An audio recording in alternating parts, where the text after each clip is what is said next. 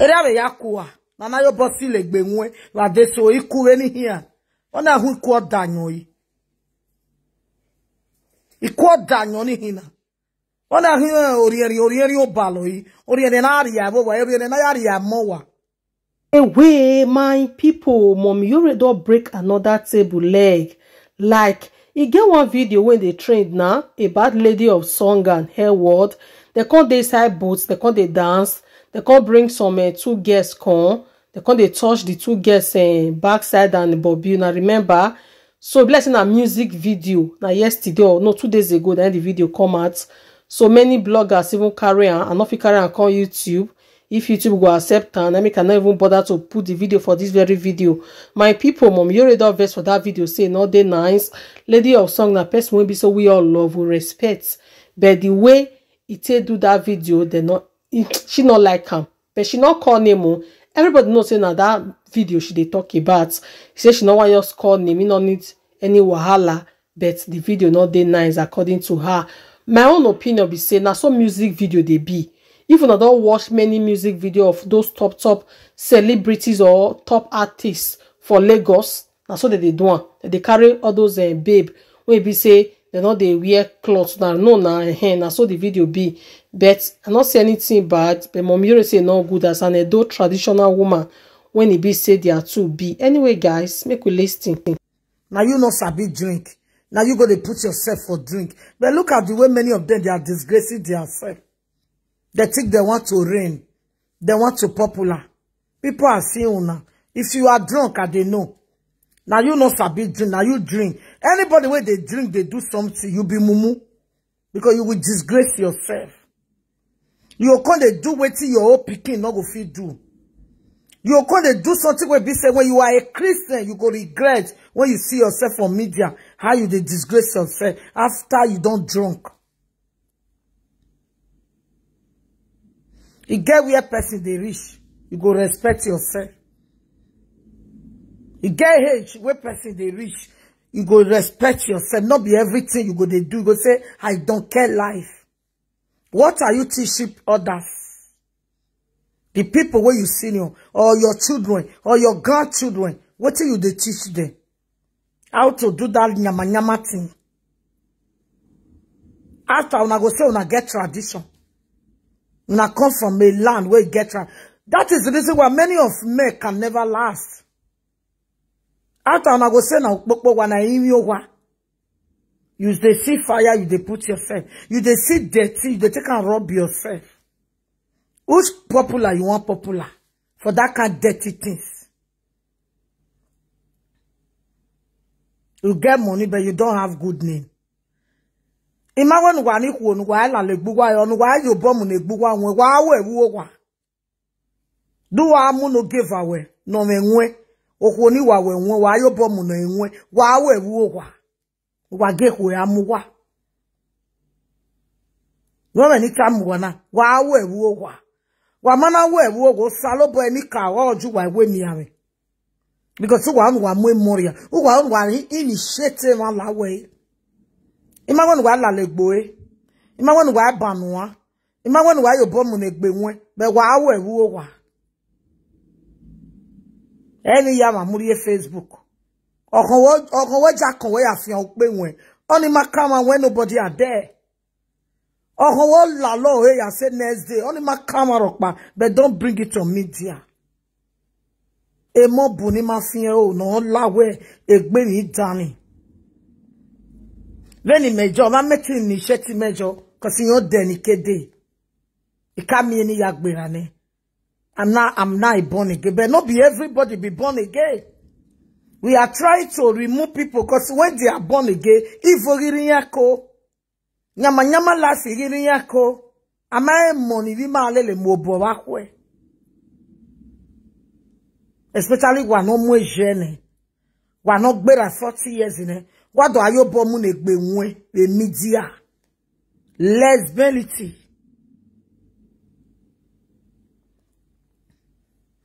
Bonive e mwere sefu tinyali respect yo. Ama egugwa na mae omeka exist je omekpe ni bia we maso awe na. Maybe ya ka we do me I don't know. But I na murie media. We Benin people, we say no to that. I ever cut it in me and monfo. Why we do I show here? When I have a moon in Wegbe, but this way because one yone. Yes, one yone. Why am I one yo? One I am one yo. Cause do we man one yo? Why we? Oh, who you we no do? Why you bomuno in we? I pay we €100,000. We are doing kini. Ini go no banyo.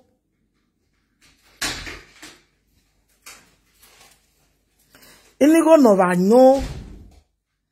No na yo bomuno ko ni wa we nwe ba deso e. Oni ave yakin dede abi oni ave yase. Wa na yo bugwa mwemo no wa kokko no wa suselele wa amunya yare ya. They won't give away when one what do a war. Ah, this way.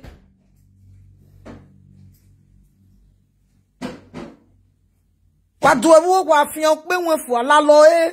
Can I la loe? Sakwa go a gui. Oh, got this way.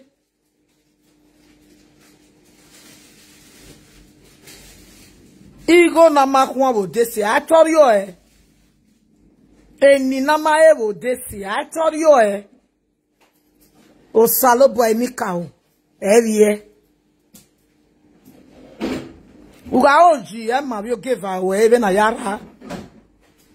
Uga si o give away nwe ema bio give away even na yawe. Uga o laluwe ema bio give away even na yawe. Emi bunu gwe no mama ema bio give away. Agwe mi yakin akaka emi obe gba ibe silo la via. Enwe mi no kin akaka.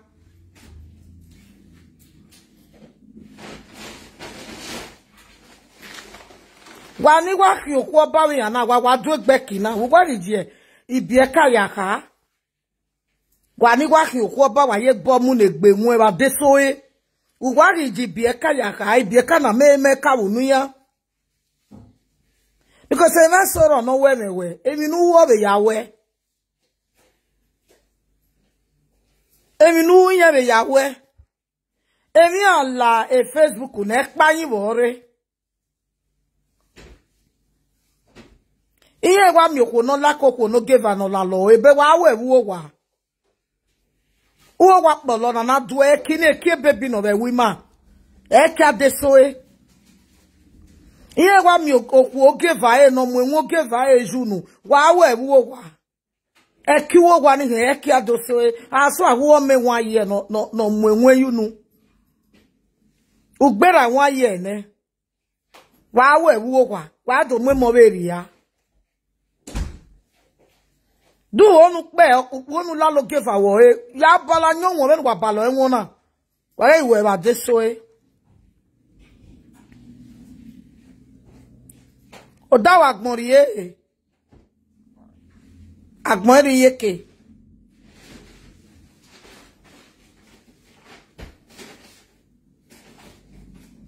wa gele on sa o na ri 100 million we na e bonu gwe keje awonu do ayo bomu no give we enwe ba de so gele yawe apa abobo na ye wu gwa magwa ye ti gwe ka me baba gwe baba jobo jo ko me ya bo me ima ge ni yawe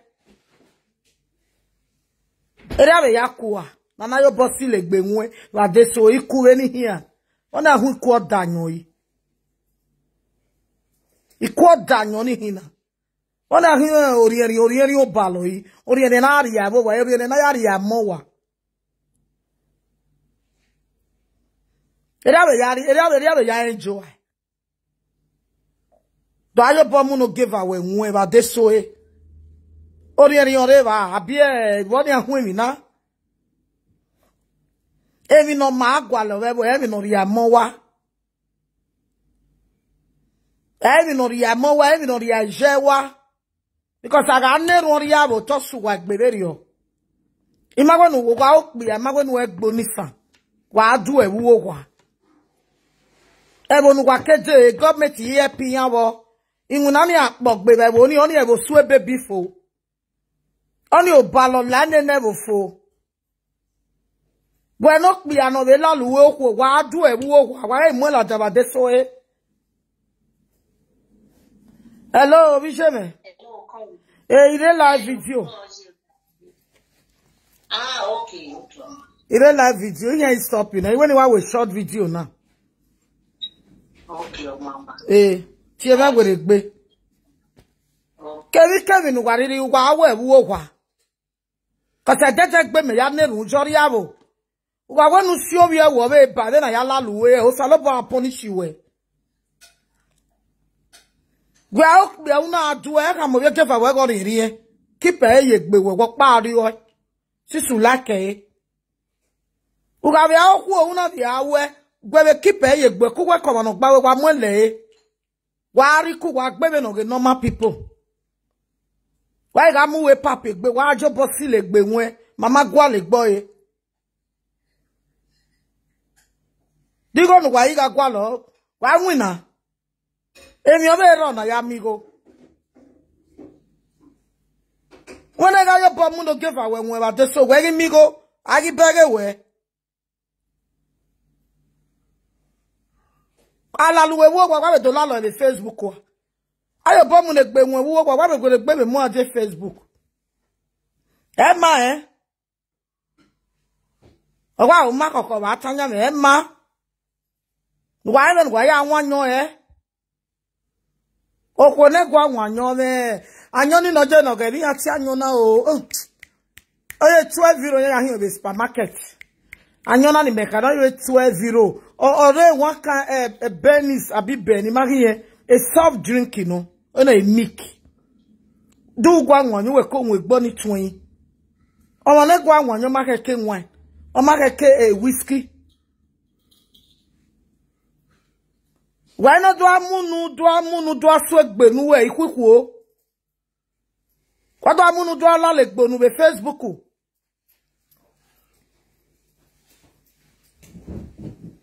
Anyway, 15 years in yaje, 20 years in yaje, or 30 years. Kwani wa mwejene? Did not your mind. Ne to no fire la than ever 2 way. Uwa amwe moria.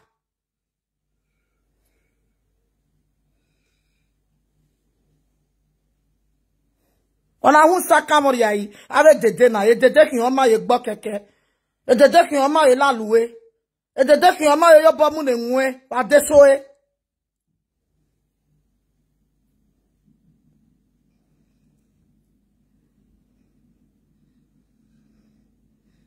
Wago mi we mi.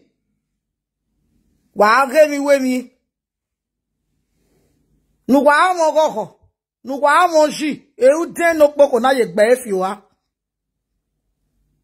Nu wa mo gogo, nu wa mo ji. E ja ni esike na yoku nu wa. Nu wa mo gogo, nu wa mo ji. E mo ta no ka wa ke bana hiye no kokomo nu wa. Gemi nu wa to mu la jabe gu wa. E de no mo je no do ayo bo mu ne nwe be Facebook. Do amunu je gbonu. Getu wa gwa anyo gwa mangwa nyo wo gwa. Ona hu emi na yi.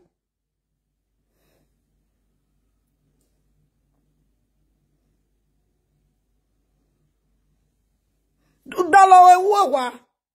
La lo e ku ye wo gwa nu la lo e.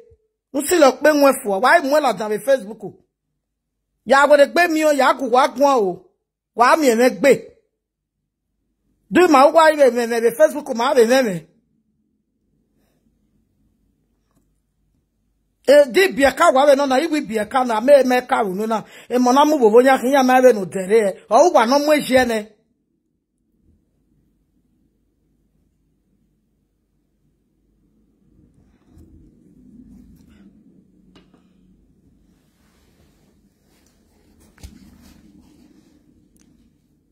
Tu veux parler? Hein? O wa no mo ehie ne. Ona hu mi. O saka moriai. Il va venir là, dans le soukon. It's after 6. Huh? Sherry, take. I bet.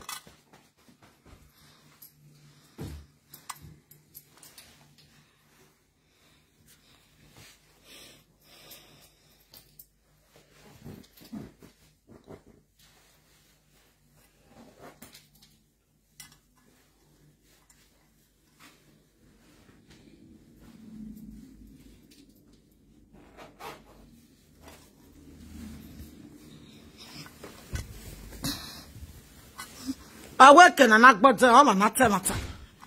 Me 30 control life for ma. A lot of baby control life in me. But do wagala le boy, wa do a wowa. It must have me you no tie. Do waga mwenwe, and when you know, wa do a wowa. Why will I have Facebook? Cause a monte, no do load the animal calane. O deni malade, but for book be, where he a book be. Where the baby do move and allow it to buy. Iya ni no ni you wear it. There are more than 100 people. No area dark me no sa. Wa we the do initiating yajo. After we wear yak money. We wear yak money gbon ha wa ne. Wa bia fin your money. Wa mo jene.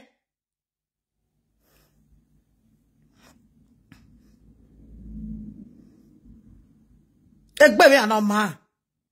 Awu gwena gele clear gwena gele ga mo saloboa. Wa ya ge mi gwa viole le Facebook. Nu gwa we ne mo. E mo na me ka wu nu ya ni ya do beg he. When I yala equal give from a quaba. When I yayo bomu ne be when kiss a be a webu. Get to one way, why?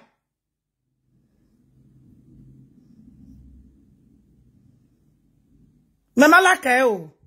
Cause if you money journey, Malakeo. Imagine while I let boy, why do a woowa? Imagine you no tie. Imagine why your boss leg be why do a woowa. Wamana do a wowa ya you go. Ya you go my son, ya you go my vaya, you go my nicao. Oba ya no area go ya mu egbuwa. Wa mi megbe. Ona no ka ona egwe before where jore neneni. I wa tire no heke no je. Awena dole ni jina na ne moya meke na awe mi no ma. Wana wa biasi omo no na wa moje mu yene. Kwa dori amo wa.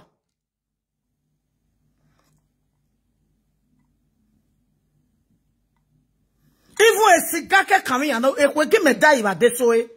Ama we do ayo bomu no okuo ni wa me do ayo bomu na enwe. Oda ho ke lesme. Wa do ewu wa. Wa no ma no we. Wa ewu wa. Why mo la jam Facebook?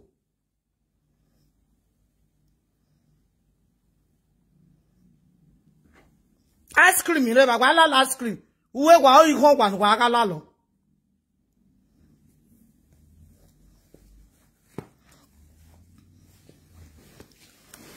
Wa bi agboni sa du ewu wa. Egbe we no egbe me. Wa wo ewu wa. Wa mo la tin aba deso. I said no to that. Cause I am mama beg at all. Also no ma enya ni bu vie e ya vie le ho ma ge ya go a e no me sunu de e kini ju wa majo e kini jijijo no bi wa majo e de du gbala madana gwa ma na gwa wanyo see you na elo awa bere gwa anyo gwi ale luwa abala anyo ju wa ko na luwa we na lu chigom when e fela ya lu obo kan Luya when I lo street people.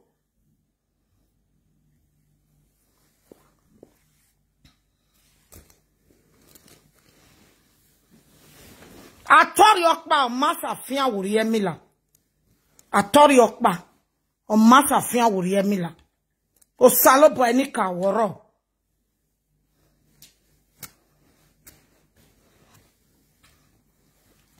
Amana kuigo bego gwi akun abega van. Ukwa wo desi. Wa am una ga am robber does not mean so we mo give away la no be ga am robber. No. We me ta we mi dan ya ni da do ge gwe ni ma mama yi. E mama yi. Una mi o ma no wo maglare na gbado ala le gbo e wa we wo kwa. Ya we nu e wo ye na me ya control la fi we. O sa lo bo hin arrest we me ni jore. But do it in room. Not in Facebook. Ave monoma koko na me ka unu no problem bie ka ni. E iku oba no gbera 50 years in. 50 something years odo ayobo mu na enwe Facebook.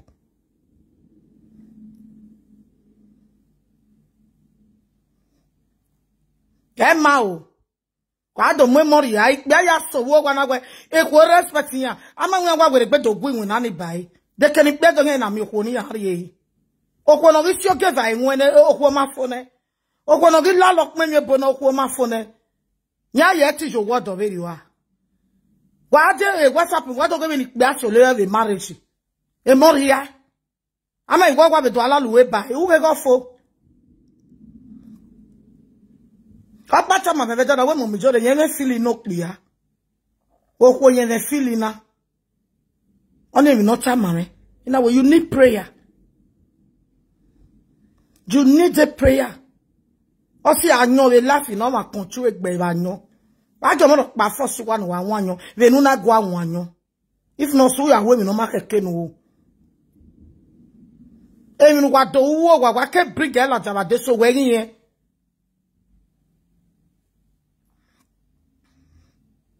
Enyo ma igatiti na swanya mu kwa wa swa no wa yo bu wa gbe karia wa no wa yo bu wa mu egbu wa gboto no wa yo bu wa emi no wa ule wo wa yo bu wa mu la jaba de so e o said na we not strong in prayer. I see no reason why wa dia do so do ayo bo mu no ko ni wa we nwe do mu nu je okwo ni wa wonu which kind of community life be that. Daya biwera hocha we mi egbo ni debe dogbo nu bo wayi owera nu na nwa we mi egbo ni debe owera nu na nwa e village nu we na nwa we mi egbo ni debe village ni wase na do mi usaka me dana bo buwa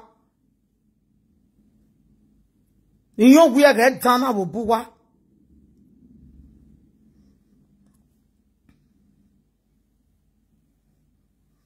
e bosi ma bon we bo ni gbo ni sa.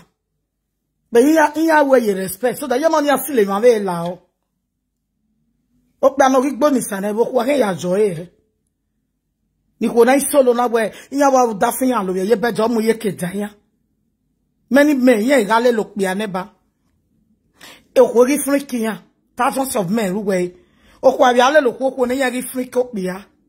Be wa we wo kwa ne ma be ge do de ba he. Wa we wo kwa o ge Facebook. No. Uga o yedo. Una e no iju work bena 20 years in e. Una do akiso ko ni wa we Facebook won ya mu won baya no eri agbon ya mu gbo e. Yes. Ya mu gbo e ba san ya mu gbo wa. Okonu ga o wi je won hin. Okonu ga egbe me. Okonu ga anything. Okonu ga money me bie ya hinu e. Yes. Wa iso wo o gason ya inu wa. Unless we mi nu wa u ga mata no. Ofo na runi here na fe. Get ori ahun wa bebo. Ori arun wa bebo. Wa me run dani aban duwa. E won ni wa dori enu wa na. Imagine you only beg ku no kiss the Facebook. If you are from Bini person. Imagine you only give me one. Imagine you only beg ku no sile gbe won the Facebook. Imagine you only give me one. Wa wi joro uwe mi ro pa wa we. Ma wa me magbe Facebook. If you wanna do any demon water, me you wa. Etu we aso we ijo egiare o, egiamu momoria o, nu ya gbegwe gbokpa nu la fasu nu ya me pastor. Etu we aso we egian doria wo mo wa. Wa mi owe no ku wa kisi ogi okwo no okwo we. Egbere ri ogba. Do we no why like no we no jo wa no. We wa hin wa we wo wa. Very simple wa do we wo wa. Over a Facebook, I say no to that.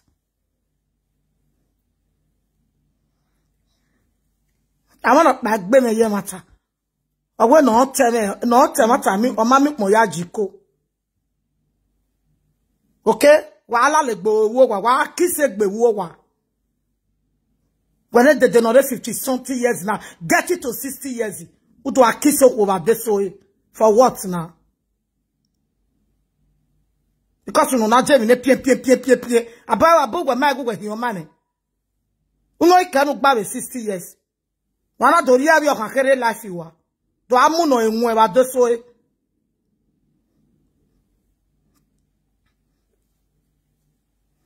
Ama go gwa gba na wa we to ma jealous. Dem na jealous bai. O gba fit do wa mama no gwa koko a.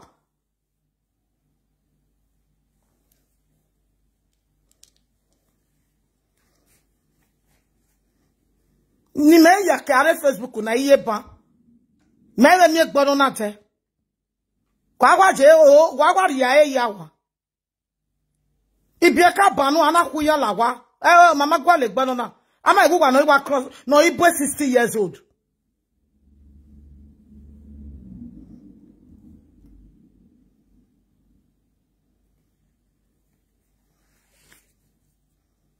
You what a message in us. Mama, we say no to that. Okay? We say no to that. Because akba no regbuwa akba na. Uji no regbuwa akba na. Lesbianism is showing. Alalu is showing for una body. Doing tiri star is showing. Respect no regbuwa akba na.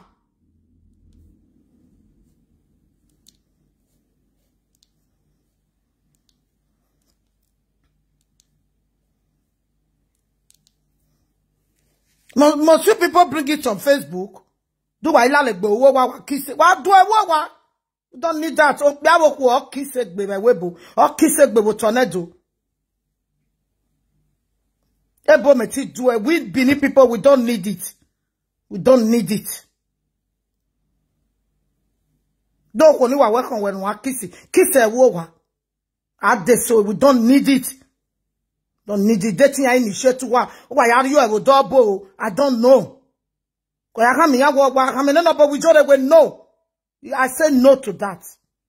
Why me make be me ya gule luwa e kesi na alana. Wasi egbe very ore.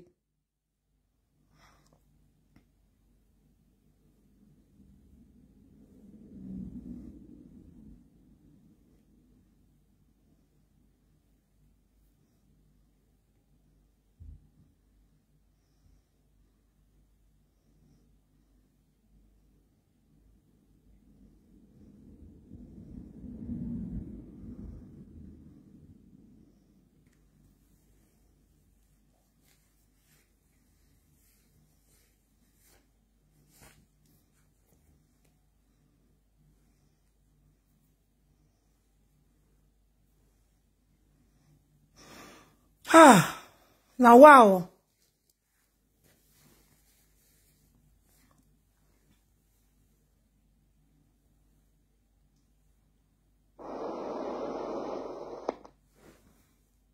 Hello, Jay, what's happening? What talk by what record the gume? Cause you no gay.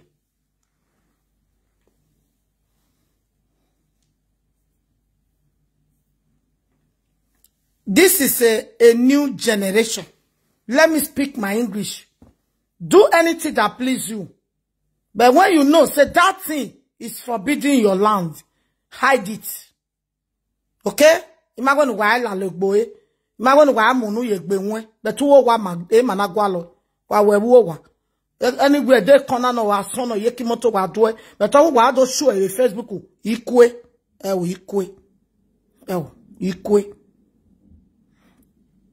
E mobu no yogo momegwe momijoro wese e la finete fune momijoro wese ite kare cut igi deba momijoro wese ite ka wono na igi we. You know how many people know confess where all aluenya kakinya stop ne ikweku amagwe wa ne dida we gbe kwa be do mu la than social media for what now?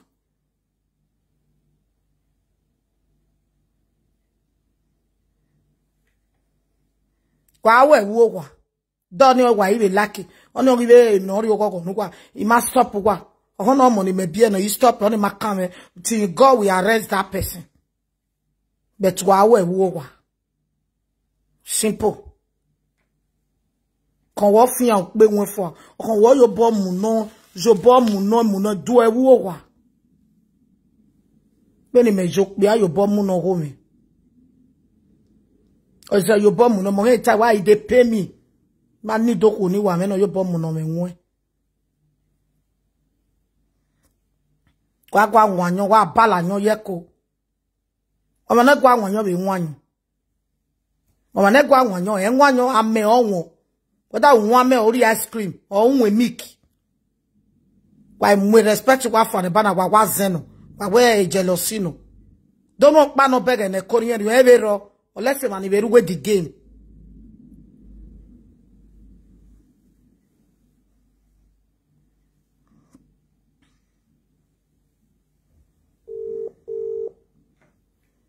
Benny, me a set a camera me. Okay, follow me on my YouTube, 7 o'clock. I will talk about them on my YouTube. Hello, Jonoge. What talk, babe? Call outside to where? Cause I don't know why I didn't know. I can't walk color. Hello, we just make call. You Facebook.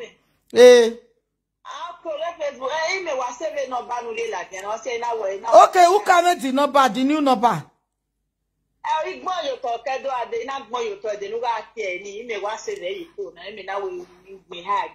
Okay, no, I'm not more. Call me ala YouTube about this 7 o'clock. Okay.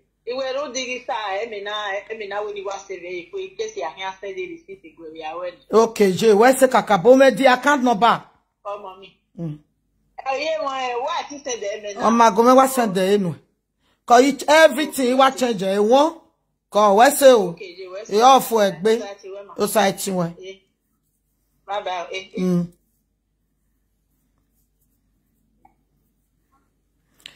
Ijesu me okuta, yokuta ni bo wa meji. Ijesu me ojoto, oyoto no magiwadi. Jesu me okuta, yokuta ni bo wa meji. Mommy Faith. Hello? Hello? Hello, Janokwa. Janokwa. Gijo na nokwa o kaje je nokwa igwa o ene we de netia o kaje o sati weje sati we de wala jani o le no call we ba so we call baba no le no pa we no le me bana o we se je igwa o ene we ina we mai ije nokwa imagine mo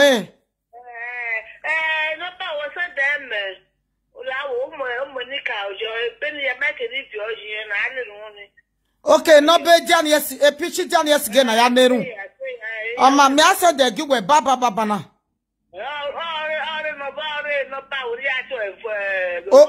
Okay, okay, baba babana. Call Jenokwa, what talk bay? Oside to Waje, ja. Iwa we mo 3 days ago, mo na wa fiame. Ina ije me no kwa pa no. Imeje no kwa no bun o bet. Yeah, because I'm over here or 7 of Paris.